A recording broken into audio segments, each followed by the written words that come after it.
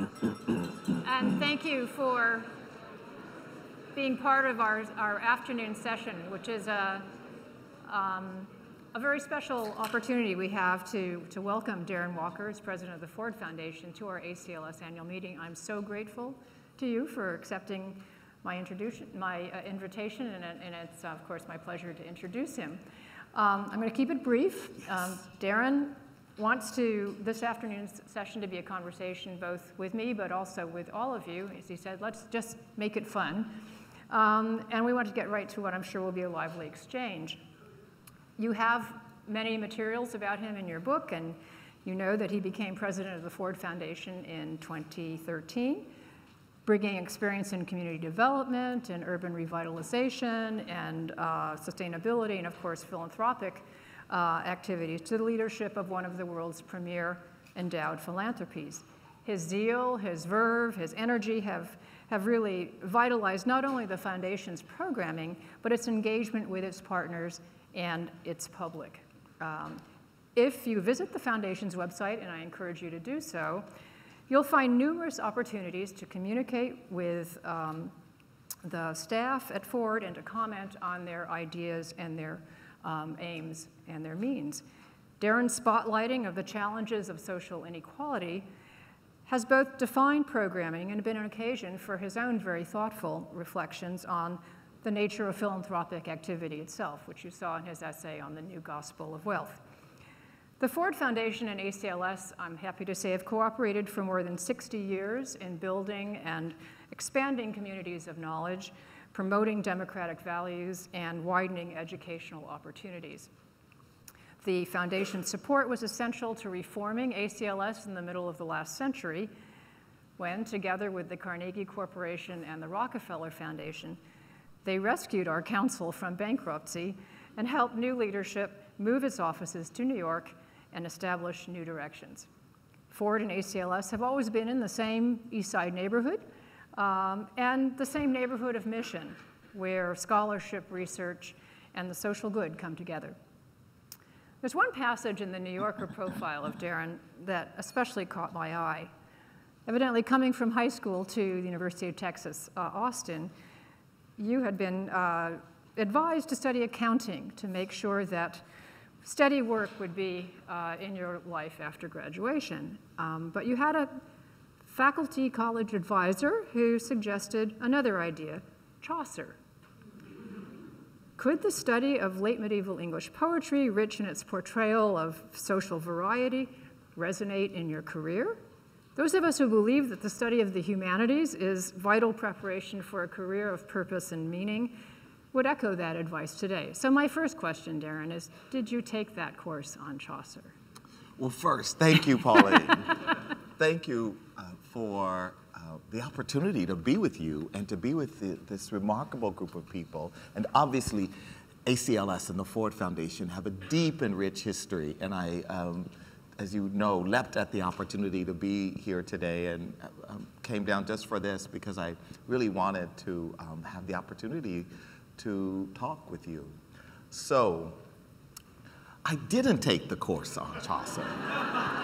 However, I did take a course that changed my life, and it was Stan Galansky's course on the classics.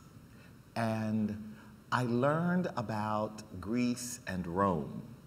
And for a boy from Goose Creek, Texas, for whom the idea of education, certainly to anyone in my milieu, was the opportunity to be trained for a career doing something like accounting or something that was deemed beyond and certainly above the status of my mother, who was a nurse's aide, or my grandparents, my grandfather, who was a porter, and my grandmother, who was a domestic. So the idea of being an accountant, in their mind, was a pretty remarkable feat, because it was quite improbable that for their generation you would find an African American who would be an accountant. So it was only when I got to college and when I arrived in Austin and I met John Trimble, who was the professor of English, who challenged me that first year about why I had signed up in the business school. And I thought I signed up in the business school because that's what you did when you went to college. You went to business after you graduated. And so it was only through John that I came to understand the power of the humanities. And I never wanted to leave school. It was one of the things that happened, and I'm sure many of you can relate to this. I left my home in 1978, and I literally never went back. Every summer, I went to summer school, or I was a resident assistant, or I did summer orientation, because I so loved the environment of being on a university campus. It was so, for me, it was just so all-embracing, and even in sometimes conservative 1979 Texas, a slightly off-kilter black gay man was able to find his footing in that really exciting environment. And I had remarkable teachers, and I just loved it. And so it did change my life. And it's why I say today, when people ask me, and I give talks at universities all the time, and what should I do, and what should I, and I often say, you know, don't worry about that. Learn, just learn, and learn in the broadest sense of that word, and embrace knowledge, and embrace getting outside of your own comfort zone, your own head, and so that's what, to my mind, this organization represents. Well, thank you. I had a feeling you probably didn't take the course on Chaucer, given the context of its being mentioned, but I knew that there would be something else that in the humanities. Oh, there was lots of things. Oh my goodness, yes, there was lots of things, but I didn't do the course on Chaucer. Well, but that's all right. It's okay. I just have to be honest. I actually have never taken a course on Chaucer either, so it's something that. But you at Ford, I mean, and as president, you've put the struggle against inequality really front and center of the mission of the foundation, the programming. And I just wondered, what was the process that got you there? How did you arrive at that choice? I mean, there's so many other things that. Well, I mean, in some ways, it was a rather normative foundation strategy process. A new president, a number of new trustees, an opportunity for a legacy institution to take a step back and to really reflect. And as we reflected on our history, the changing dynamics in the world, the environments in which we work in 11 regions around the world and have offices in those regions, we sought really to understand what the largest, most significant threats to our mission. And our mission is really about, as you described, advancing democratic society, the idea of a more peaceful and fair and just world. I mean, these are sort of the underpinnings of the Ford Foundation. And so we landed on, really through a pretty rigorous process, 3 significant threats. Climate change, obviously, growing insecurity in the world, and growing inequality. And decided that we couldn't work on all 3. We aren't a climate science foundation. I mean, there are really terrific foundations working on climate issues. The issue of security is in some ways connected to the issue of inequality. And inequality was a theme that we saw, whether it was in our office in Beijing or Delhi or Rio or New York.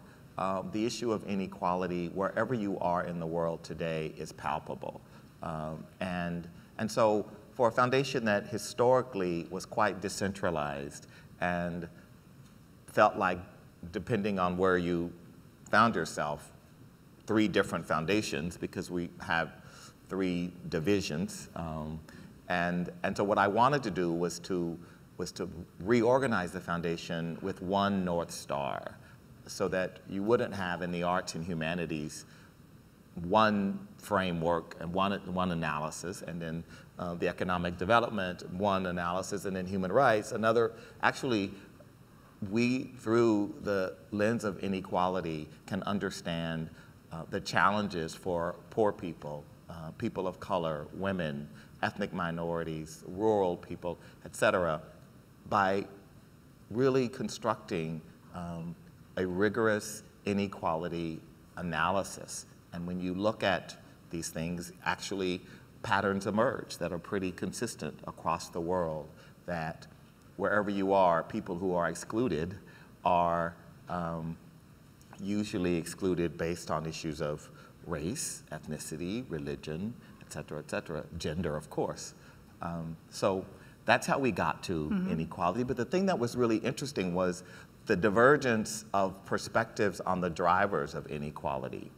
When we talk to technical experts, economists, for example, we heard that the drivers of this inequality are things like technology, automation, trade and globalization, et cetera. When we spoke to our grantees, particularly people in communities, we heard a very different set of drivers. We heard things like persistent prejudice, cultural narratives, the rules of the political system being stacked against many people, the rules of the economy being stacked in favor of those who are advantaged, and in some ways perpetuating the exclusion and disadvantage of others. So it was really interesting that we heard these two very different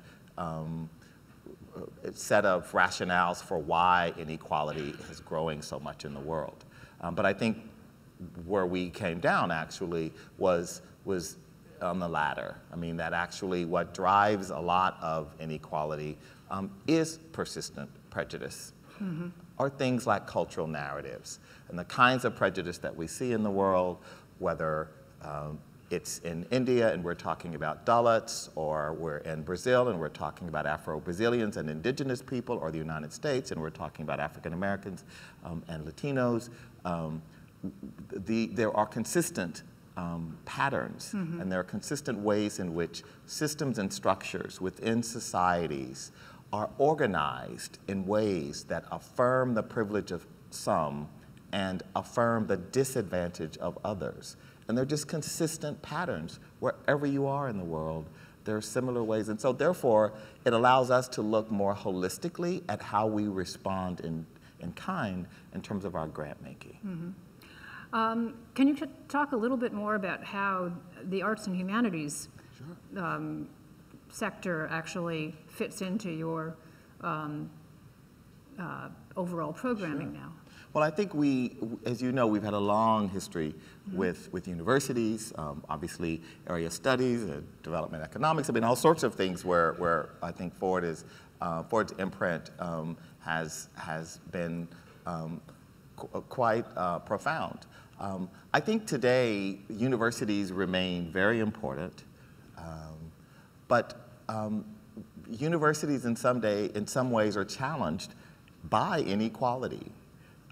The irony is, I was speaking a while back with the president of a prominent university who had read a speech I gave about inequality that was quite provocative, and they said that, this person said that they really appreciated what I had said and the sort of kerfuffle that it caused, and I said, well, you know, there was a time when university presidents used to make speeches like that.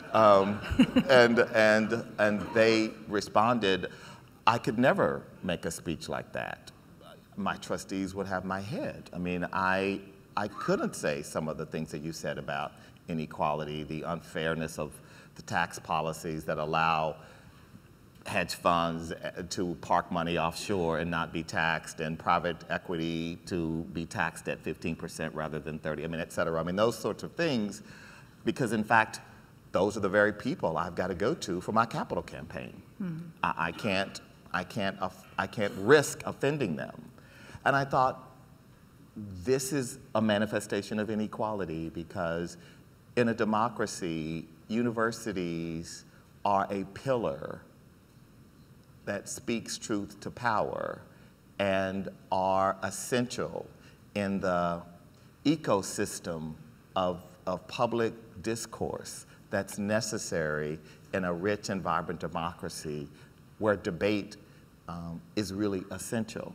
And for university presidents to feel that they are in some ways unable to speak about some of the most important social issues of our day is really unfortunate for our democracy. But across our democracy, the institutions that we depend on to ensure its integrity are more and more compromised because of inequality, because there is a disinvestment in the public and more is aggregated in the private. And so more attention, more need to fulfill the needs of the private take priority over the public. And so sure, a museum may need money for its education program, but if the donor says, I want to put up a fountain in front of it with my name on it, well, the fountain becomes the priority. And so it's that kind of situation that worries me about universities. Now, specifically in terms of the arts and humanities, as we look at inequality, I mean, for us, the question is, who are the voices? Who are the writers? Who are the authors, the playwrights, the artists whose voices we are hearing? And one of the things we worry about is how the voices of artists, the voices of humanists, are in many ways challenged by growing inequality. And therefore, we have to, our approach is to say, how do we lift those voices? How do we lift those people, those artists, those scholars who are challenging the normative sort of a construct of what is acceptable in a time when we know there's so much effort to constrain voices. So we're really asking questions. That's sort of the analysis. And so what it will mean is, one, we've just renewed our support and made the largest grant last year. We made a $10 million grant for U.S. artists because after Jesse Helms' effort to end the individual artists program at the NEA, which regrettably was successful, the government can no longer fund individual artists with unrestricted grants. And so U.S. Artists has now become the largest program to give $50,000 a year unrestricted grants to artists in 7 disciplines.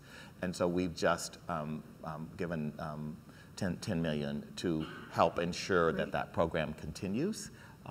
So that's one example of our belief in the importance of the arts and humanities. I'm glad to hear that. I share your concern about the role of universities in addressing this problem, because clearly we all know, as I mentioned earlier this morning, that universities should be the solution to the problem, and they certainly are a better solution than almost any other solution. Absolutely. But are they the solution, or are they in fact exacerbating the problem in various ways? Well, I think it's one of the real challenges when you think about access, because higher education is the platform for transformation in our society. And I feel very strongly about that, because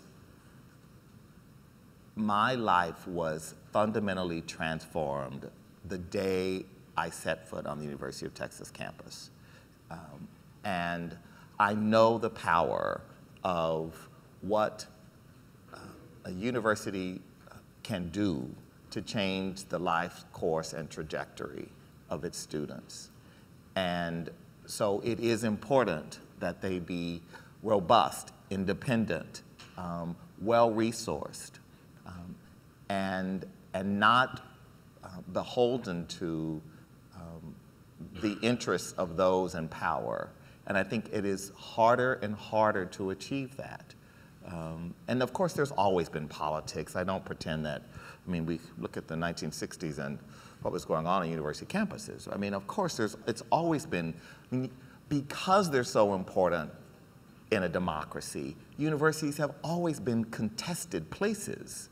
And that's actually a good thing. Mm-hmm. Actually, you want a university to be a contested place, a place where these ideas are being fought out in a civil way. But what you don't want is for people to be muzzled, the self-censorship of feeling that I can't afford to offend this rich person because I need a capital gift from him. I think is the sort of thing that worries me because universities are more and more dependent in a world where we're seeing these kinds of hyper levels of wealth accumulated on fewer of those people.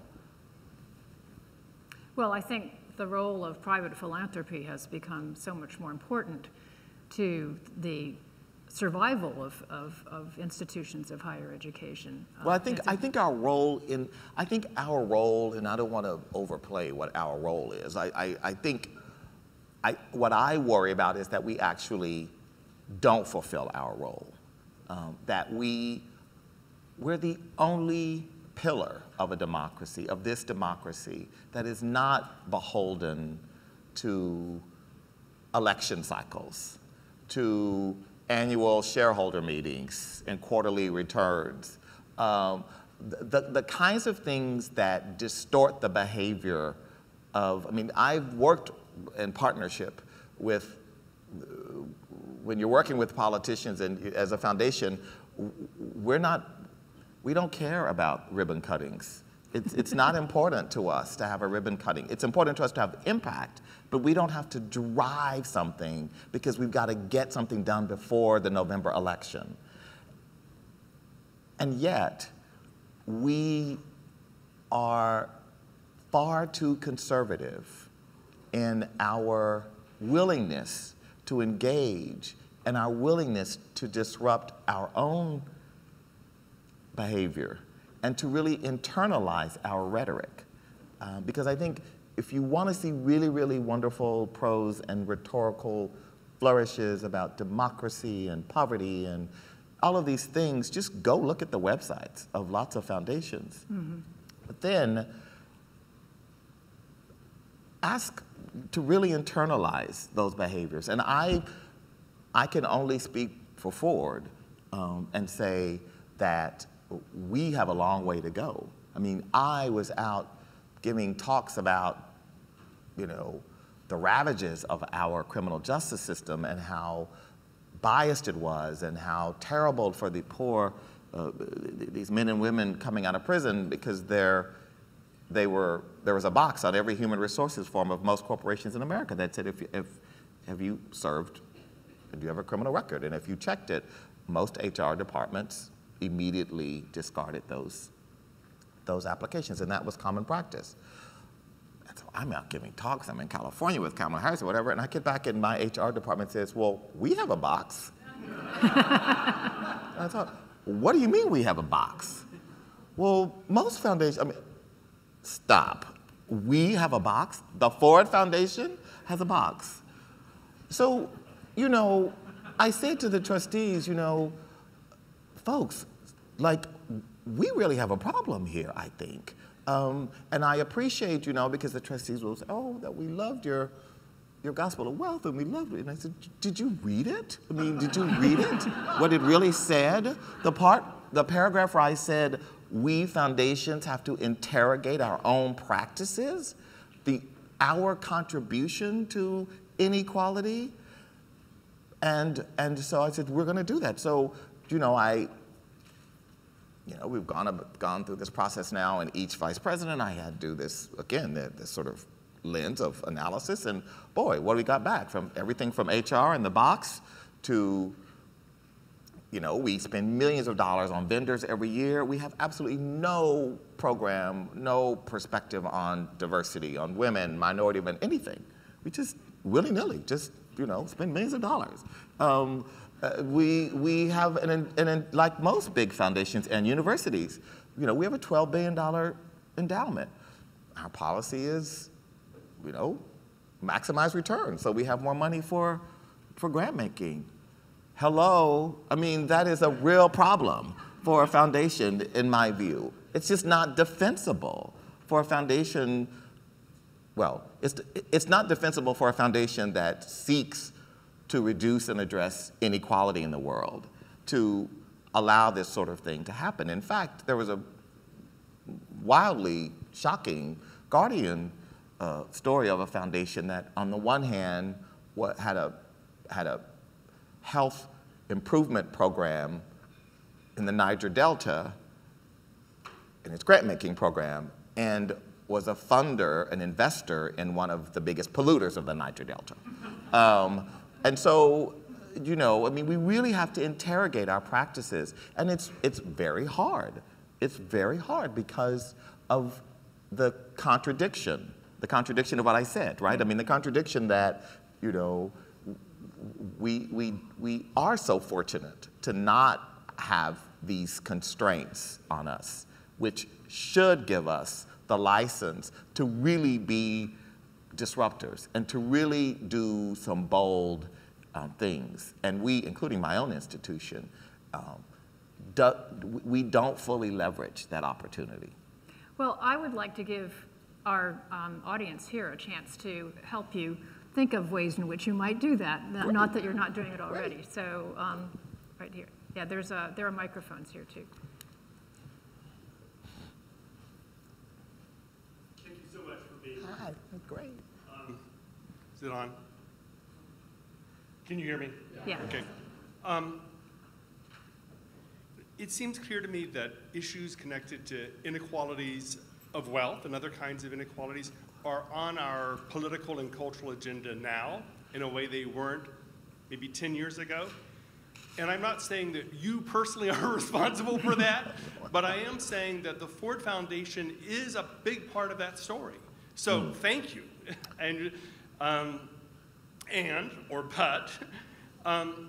In that wonderful text you have on towards the New Gospel of Wealth, you do talk about our obligation to capitalism. Mm-hmm. And I wonder if you could talk some more about that. Capitalism is kind of an abstract thing, and so how can you have an obligation to that? And then also, are there days or moments when you wonder whether or not a forthright commitment to addressing issues of inequality and an obligation to capitalism might be fundamentally incompatible? Great question. So I think I appreciate your question, and I really don't think the Ford Foundation has had much to do. I think we have contributed as a philanthropy. I think because we have made a significant statement, it's contributed to the discourse. I think inequality is far more palpable today in our political discourse than ever, quite honestly, because white people are feeling what African Americans and other poor people have felt for a very long time. For the first time, we are seeing downwardly mobile white people. And the implications in the United States for that is simply not acceptable. And that is to say, it is in part a reflection of the challenge of race in this country, that we have reached this point, and inequality and the issue of vulnerable people, regardless of race, has emerged as such a politically potent challenge to be reckoned with. in ways in which, as we have talked about other phenomena like mass incarceration, which has been talked about and debated for a very long time, and only recently, I would say, has become also politically very much a part of the discourse. But I think it's the politics that we are seeing in some ways is a reflection of some of those drivers. The fact that so many Americans across race and class lines see the economy, well, not just the economy, see our system as rigged.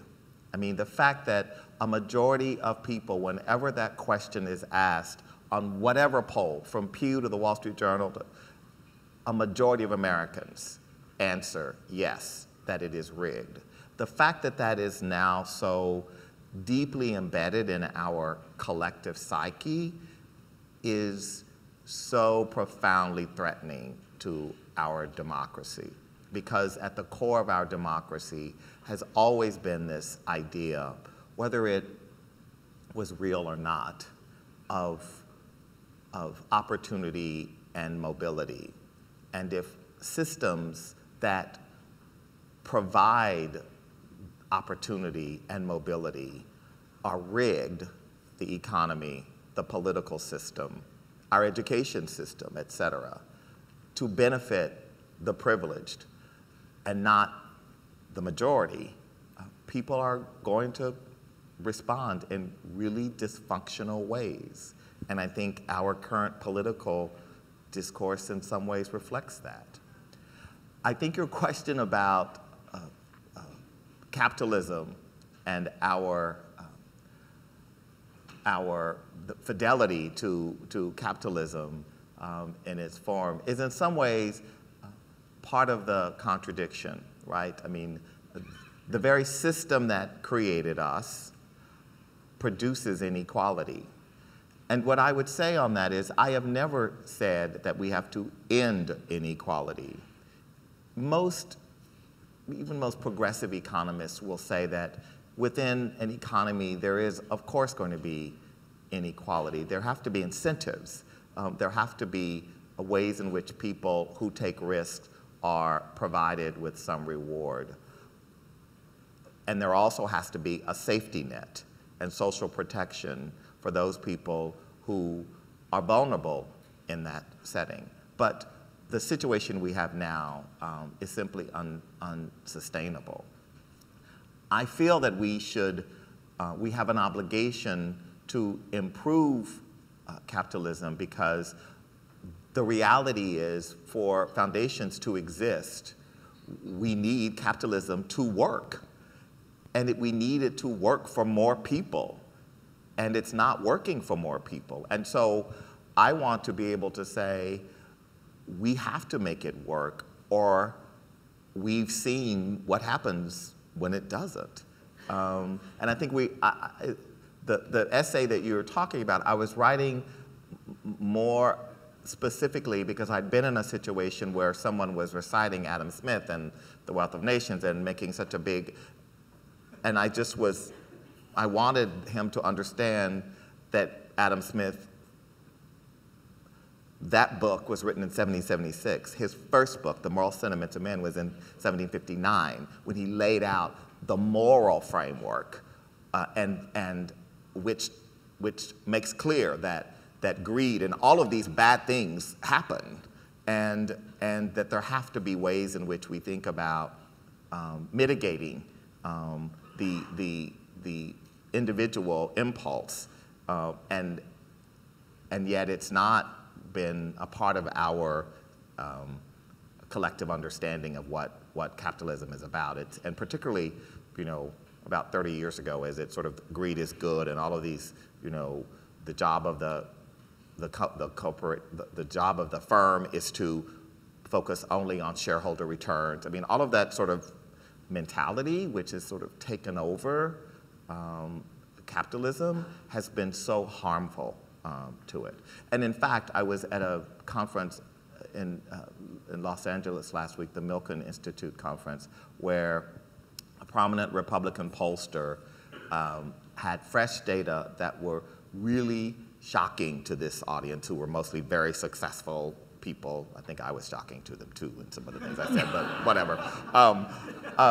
And there were really, this was a very sort of wealthy group of people. But he said that there was a question asked of millennials. There were lots of questions, but the one he really wanted people to focus on was that what do you think is the best organization, the best way to organize a society? Communism, socialism, or capitalism? What system best works for the people? 8% said communism, 28% said capitalism, and 40, it didn't, because others didn't answer, but it was like 42% said socialism. And for this Republican pollster, he was completely freaked out. And he said to this group, which were many Republicans and many people who were very pro-business, not just Republicans, there were Democrats. I mean, it was a non-partisan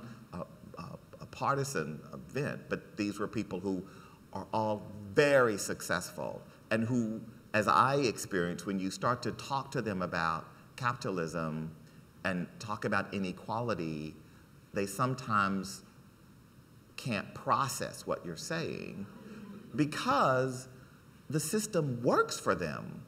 And so, as I say to audiences like that, it's really hard for me and you to have this conversation, because part of what I need you to hear is that the system that you think you become successful through by hard work, et cetera, all of those things, is rigged. And it favors you. And so please don't believe that you sort of started in the batter's cage and went out onto the field, because you probably were born on first base if you were a white man anyway. And I just, because it's true. I mean, but it's really hard. I mean, I got into a most difficult back and forth with a prominent CEO of a major Fortune 500 company who interrupted me at a talk and said, why do I have to bear the burden of inequality? I started with nothing. My father was a bricklayer. My mother didn't have a college. He went through the usual checklists of bootstrap, et cetera, that narrative, and said, so I did it, and so why are you hassling me about this inequality thing?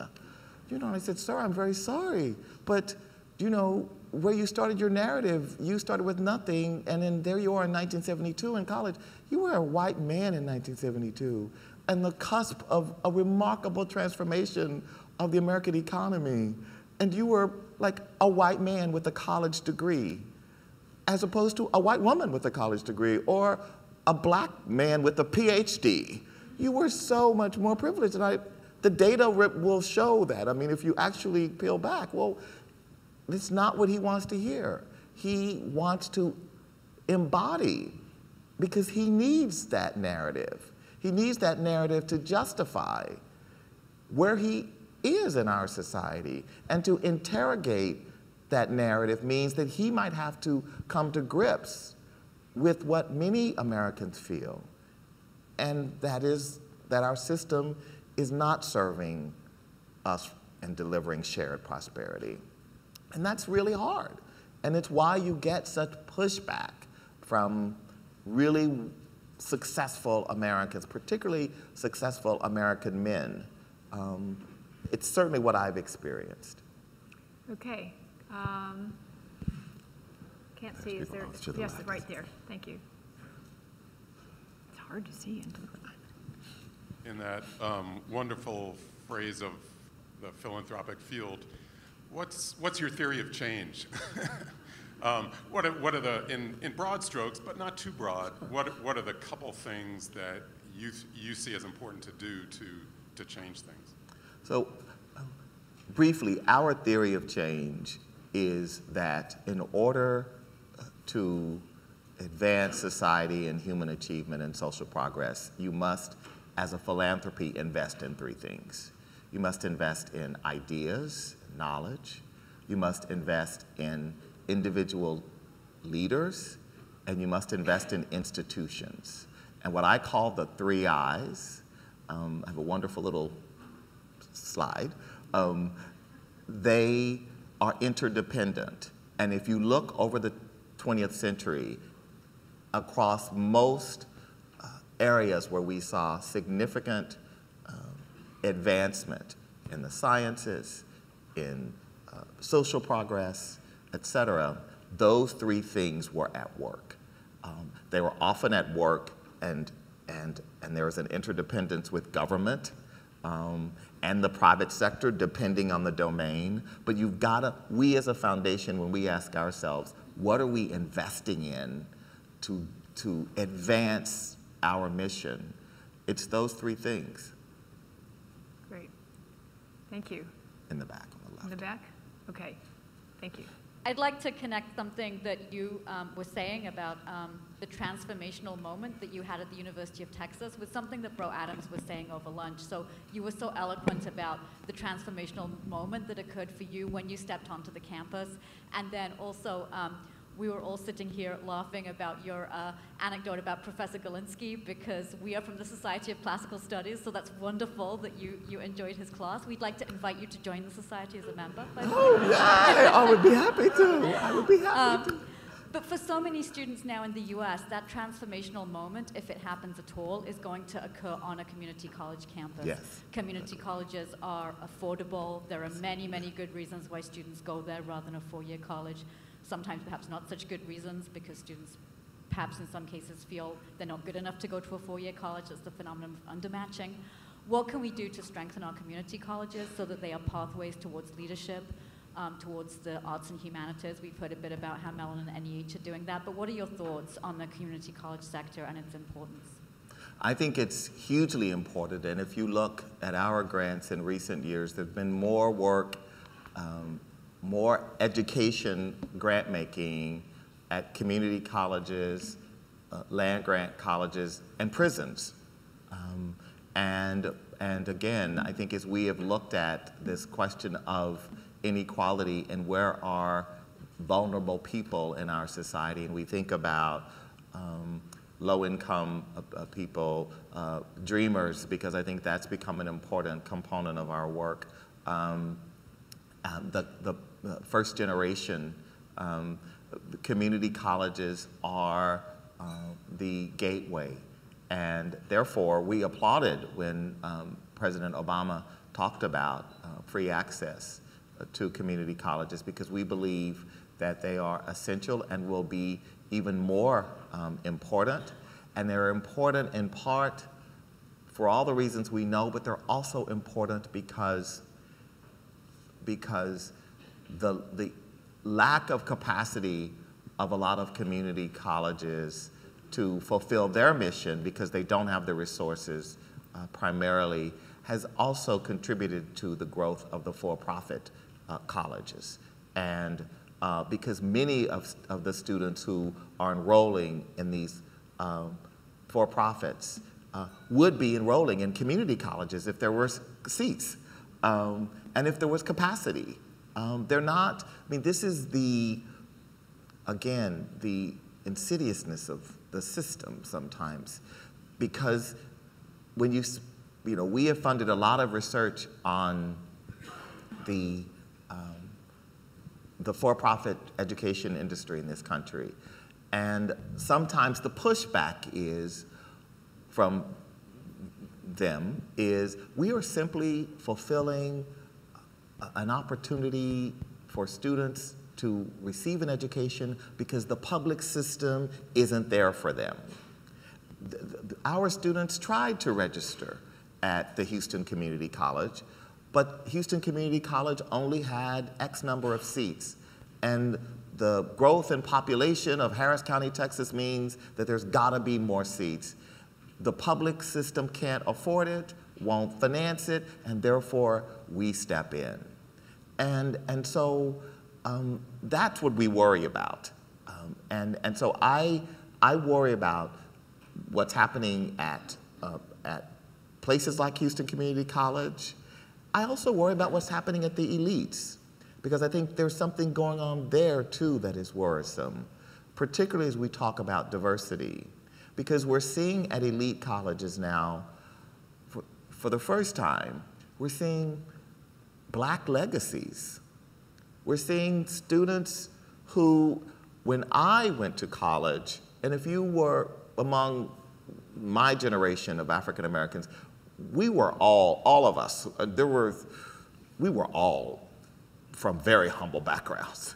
And when you went to the Black Student Union meetings in 1979, everybody there, for the most part, there might be one or two whose parents was a doctor or a lawyer or something, but for the most part, we were all from pretty much the same status. I would challenge you to go to meetings of African American or Latino, but particularly African Americans, because I see it myself. I see it with my friends, whose children do very well, in part because they too are privileged. And yes, race still matters, but if you are a young African American at Dalton or Trinity in Manhattan, in many ways, you are a much more desirable candidate for admission than a poor African American kid from a working class or a public housing project. And that ought to worry us. But the universities, of course, they get double, triple whammies because they're getting legacies, they're getting an African American or a minority, and they're getting someone who doesn't need financial aid. I mean, who wouldn't, except, right? I mean, and but there's something happening at the top. So we're seeing the way inequality is manifesting is we're seeing at community colleges what's happening, and the growth of these insidious, bad actors in terms of some of the private educators, private colleges. And then at the elites, we're seeing, the Jack Kent Cooke Scholarship Fund did research on this issue. 30% of legacies who apply to Harvard are admitted. 1 in 16 low-income applicants to Harvard is admitted. And of course there are differentials, and we understand why I'm not correlating perfectly here, as would never do that with a group of researchers, but clearly there's something going on, and we need to ask questions about that. And all of this, in my mind, is part of this larger gestalt of the way in which in education inequality is manifesting. I mean, so from the very top with self-censorship by presidents and trustees and the kind of distorted behavior that happens at that level, all the way down to, fundamental access for the most vulnerable into community colleges and land-grant universities. Well, thank you, Darren. You've given us a lot to think about. Some of it, those of you who are interested, especially in this problem, can continue talking about in the breakout sessions that follow, one of which is focused on this. There are 5 other topics that are in your book, and I hope you will find yourself at one of these sessions. If you wish you could be in 2 places at the same time, you can try, but don't worry, because summaries of the sessions will appear on our website shortly after the meeting. So please take advantage of these opportunities, and please join me in thanking Darren Walker. Thank you. We're very glad that you're president of the Ford Foundation. Thank you, Pauline. Thank you very much. Thank you.